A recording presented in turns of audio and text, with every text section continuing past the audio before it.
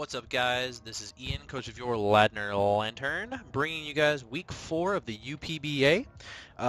This week we are facing off against Coach Rudiger67 and the Cleveland Escavaliers.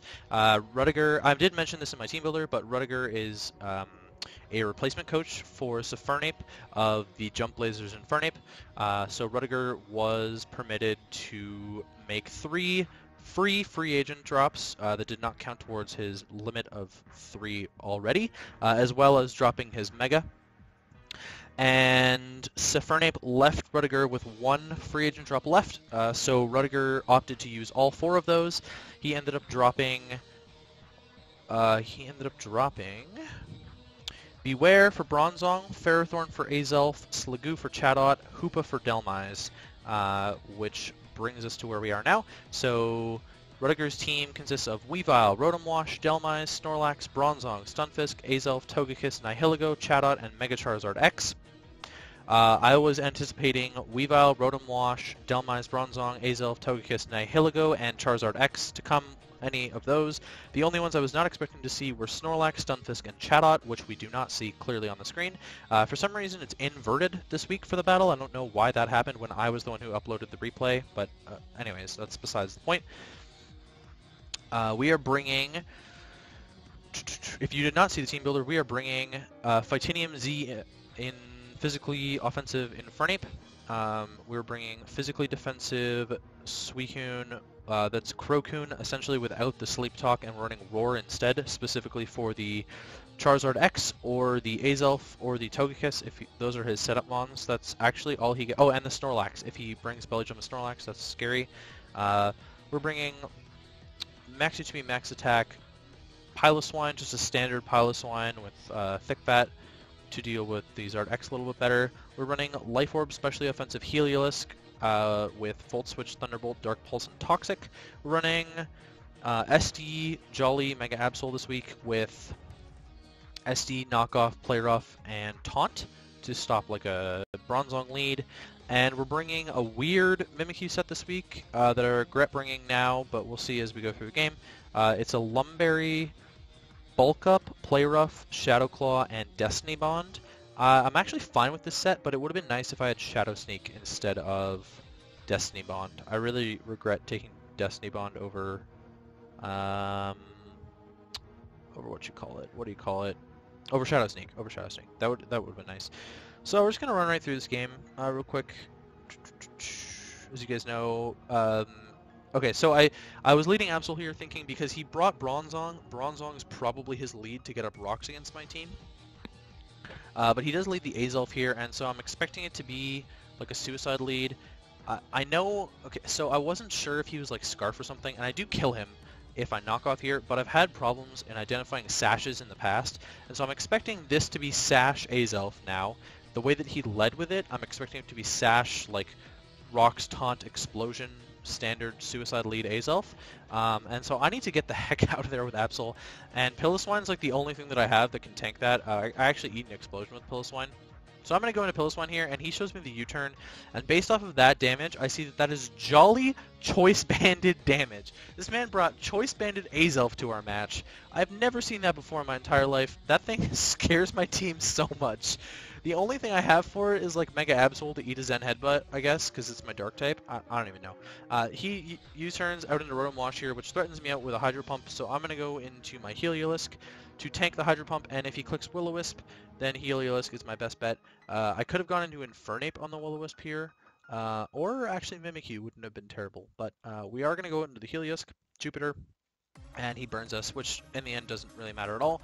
He has no ground type, so I can freely Volt Switch on the Bronzong, and that shows me that he is either a plus Spit F nature with no special defense investment, or I believe it was like 100 something special defense investment with a non-plus special defense nature. So I'm just going to go into Absol here, because Absol, I get a free Mega Evolution off, and he gives me his Bronzong for free here, so we'll just click Knockoff. And there's the Colbur. Yay! I love Colbur Berry, and he destroys my Mega Absol. Mega Absol showing how much I love to hate this thing. Consistently not paying off for me. I don't know why it keeps happening, but everyone prep so hard for Mega Absol, and then I bring it, and it fails me. But Mega Absol finally picking up its first kill of the season. Oh my god. Week 4! I bring Mega Absol every week, and it's finally got a kill. Finally. Thank you, Rudiger, for at least giving me some decency with my Mega Absol. He brings out Weavile here, which threatens my Mega Absol out. I'm going to go into my Suicune to eat a knockoff, because that's the only thing that I have that can eat a knockoff. Realistically, I probably could have eaten it with my Mega Absol, maybe, I don't know. I'm just going to go for the double into my Mega Absol here, predicting him to go into Dhelmise on my Suicune. That's the only thing he really has to threaten out my Suicune, so I know that's his switch in for sure. And Mega Absol threatens Dhelmise out with a knockoff, so we're just going to get a knockoff here on his switch into the Togekiss. Something's losing an item, and it's the Togekiss. That looks like defensive, or it's probably bold max HP Togekiss based on that roll. So I'm just going to click the Play Rough, which should do about 30 of this thing. And we see that it does about 33, so that's fine. I know I'm going to sack my Mega Absol off here. Classic Mega Absol, dying in every single game I bring it to. It's still got the most deaths in the entire league. Classic. I don't even understand how nothing else had 3 deaths that I could count in the entire league after week 3. Mega Absol was there at the bottom of the standings in differential. And we're still there at the bottom of the standings in differential because all I did was go even. So, whatever. Togekiss is here, and now Helios threatens this thing out. So we're going to go Helios and get a free Volt Switch off on the Dhelmise into my Infernape, which is what threatens this out. Infernape actually threatens his whole team once Rotom Wash is dead, so I'm going to go for the Close Combat here, knowing that Rotom Wash is his dedicated switch-in. I also know that a Close Combat plus my Z Close Combat will knock this thing out, so that's just what I'm going to go for. While he thinks he can probably Hydro Pump me or Volt Switch for free, I get a kill on the Rotom Wash, which is really nice, because now Infernape threatens his whole team. Now, I do know that this is Banded Azelf, so I know he's going straight for the Zen Headbutt here, so I'm going to go right into my Suicune, I think. Pretty sure it's Suicune. It's Suicune to sack this thing off, because my Suicune does nothing against the rest of his team, and Banded Zen Headbutt is doing a lot of damage to me. God, I hate Azelf. The fact that he picked this thing up actually just ruined my entire game plan. I did build this team way ahead of time for Infernape's team, and I have not had the time to build. I didn't have the time to revise my build based on Rudiger's free agent drops. I really just haven't had the time. It's been crazy busy. So, anyways, besides the point, we get Mimikyu in for free here. He still has to pop out of disguise. As long as I don't get flinched, I get a free bulk up off, which I do, and now his whole team dies to a +1 Shadow Claw or a +1 Play Rough. So I'm just going to click Shadow Claw, and he chooses to sack the Togekiss here. So Mimikyu picking up another kill, and then he's going to bring out Weavile, which I know can't kill me with a knockoff. It actually does way more than I thought it was going to, 60%. I'm like, what the heck? I'm +1 defense. Why is it doing 60% to me? Probably because the calc wasn't right, Ian. When I was calcing it, it showed up with no item, because Lumberry doesn't show up as an item on... I guess it doesn't show up an item on the damage calc. So I was expecting to take 40 from that, which actually would have put me in a really good spot later. So that's a thing. Anyways, I click Play Rough here, and I kill off his Weavile. So he gives me his Weavile and his Togekiss for free. But now Azelf comes in, and it's just going to click Zen Headbutt a bunch of times and kill off the rest of my team. At this point, I was kind of hoping for him to just miss a Zen Headbutt and keep Infernape in the back because it beats Dhelmise. Realistically, I should have Ice Sharded twice with Piloswine. I don't know if it mattered. The max damage that Mach Punch would have done was 20 to this thing, so... Hoping for a Zen Headbutt miss, and no Zen Headbutt miss. So we do lose 2-0 to Rudiger 67 and the Cleveland Escavaliers. Kind of unfortunate that we didn't get any hacks in our favor, and he did get the flinch on our Piloswine, which actually really sucks. Because if he doesn't get that flinch right there, we're living, and Icicle Crash does enough damage to Azelf that Ice Shard can pick it off afterwards, or at least a combination of Ice Shard plus Mach Punch picks it off. So I'm kind of sad about that. We could have won the game if the flinch didn't go through.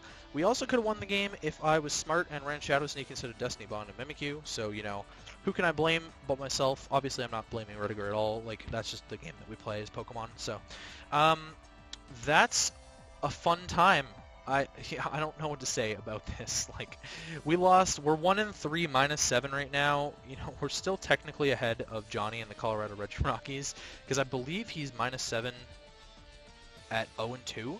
Yeah, oh sorry, he's 0-3 -7, and we're 1-3 -7. So if he wins, we're screwed, and if he loses, we're fine. Um, we still have a chance to win this division because CSA took a forfeit loss last week. So the division is 2-1. CSA is at 2-1 +3 right now. We're at 1-3 -7, and Johnny's at 0-3 -7. So we need to work our way up there. We're actually in 5th place in the conference, which is really bad. I believe we'll be 6th place after this, technically, depending on Johnny's matchup. Yeah, so we play... Who do we play? We play Johnny next week. We actually play the Colorado Reggie Rockies next week, so that'll be good. That'll help us either propel ourselves forward in the division or do whatever. Basically, if we lose next week, we have no chance to make it out anymore. We'll be 5 weeks in, and we'll have to like win out, and our opponents will have to like lose out. So I'm not really getting my hopes up because Bob is still undefeated. Mano's a threat and a contender at 2-1 +4, and I don't expect CSA to drop many games either. So if we do end up losing to Johnny next week, we're just gonna take this as a learning opportunity and try and pull some games out and spoil some people's playoff hopes, especially for our own conference, because we do end up playing Bob again at the end of the season, and we had a really close match against him in week 1. So that's pretty much the plan. Yeah, and so I guess I'll see you guys for week 5 of the UPBA next week and our match against Johnny, Cash, and the Colorado Reggie Rockies. So I'll see you guys later. Peace.